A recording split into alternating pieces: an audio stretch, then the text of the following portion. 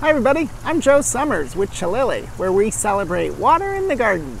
I wanted to share with you a plant that's good for your streams and good for the hummingbirds. It's Kufia. Sometimes this plant is known as firecracker plant. I think it's because of those long tubular flowers that look like little lady fingers if you were a kid and you had those little firecrackers.